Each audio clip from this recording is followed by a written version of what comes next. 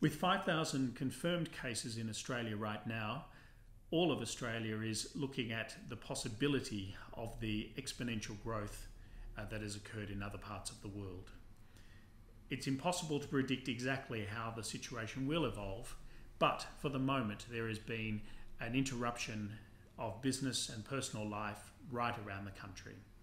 It's expected around 90% of all businesses will be affected by the crisis, but of course it is particular sectors that will be affected more than others.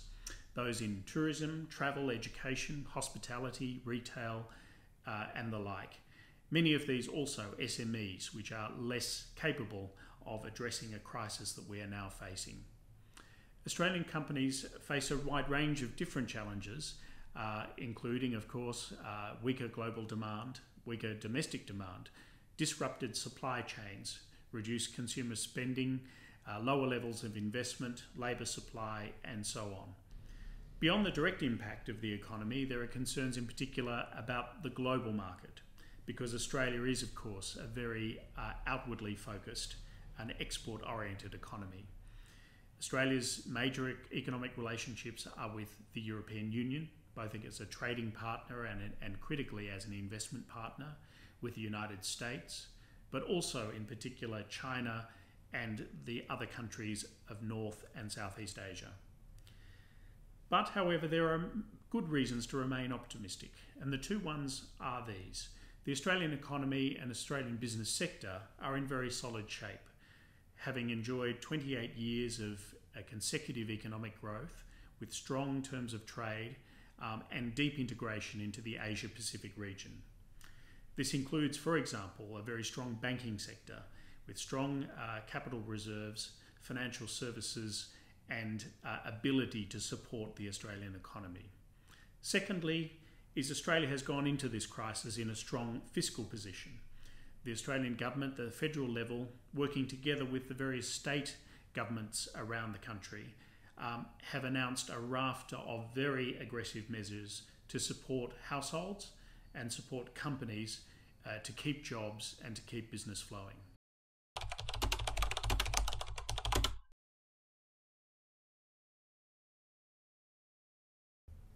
The Australian government's response to COVID has been very much done in cooperation with business and with other key actors in the economy.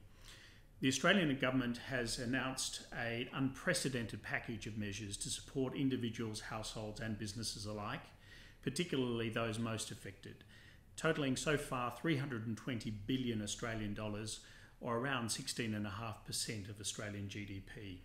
These include 130 billion to support businesses to keep jobs, to keep people employed, with the government providing $1,500 per fortnight per employee for up to 6 months. Eligible companies for this include those with a turnover of 1 billion or less, and where they can show that their turnover has fallen by more than 30%. Or it's eligible also for companies over 1 billion, where their turnover has fallen by more than 50%.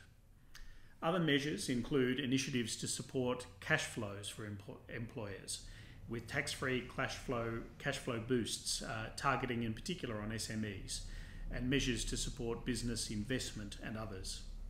The Reserve Bank of Australia, the central bank, is also leading on COVID-19, with a rate cut down to 0.25%, an historic low in Australia, a bond buying program, and measures to support lending to Australian businesses in close collaboration with other Australian regulators and Australian corporate banks.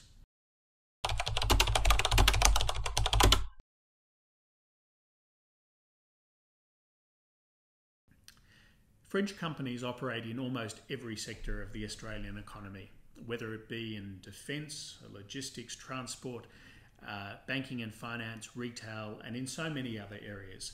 French companies are here and have been for a very long time. They make a major contribution to the Australian economy, the export sector, but also the quality of life for people living in Australia. To those French companies who are facing, as they all will, specific challenges and difficulties, do not hesitate to reach out to the Australian government and other agencies which are there to support and advise through this difficult time. we have found the Australian government very responsive and also very targeted in the way that it is coordinating its support.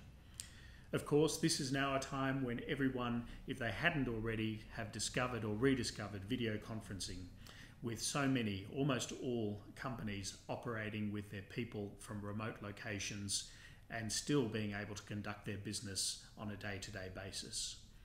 Among all of the challenges that are being raised, we have also heard that this crisis is helping to bring out the best in people, with many individuals making the extra step and efforts to make sure that their own people are supported, that they're working for the good of the company and the economy, and of course for their families as well. So with this in mind, we all have a role to play to keep confidence up, to keep trust and to be optimistic about getting through this current crisis. Since the beginning, we've seen many companies embracing technology like never before, also embracing innovation, collaboration, new forms of working together in the best possible way, which will also strongly position companies for the future beyond COVID-19. It's also important that we maintain our international networks. So whilst these are severely under strain at the moment, it's important not to lose contact with those global markets that are so central to the economy, but also at the individual company level for their ongoing success. So we very much welcome the joint efforts of EU and Australian leaders at the G20 level to facilitate trade in essential goods in particular, vital medical supplies and equipment, agricultural products and food, and other things to flow across borders as they need to during this period. In the longer run, we strongly believe that stronger collaboration between the EU and Australia was always the way forward, with key sectors in the economy including medical research, innovation and many, many others. And of course, a free trade agreement will be essential to creating the right economic framework that will deliver that intensified cooperation.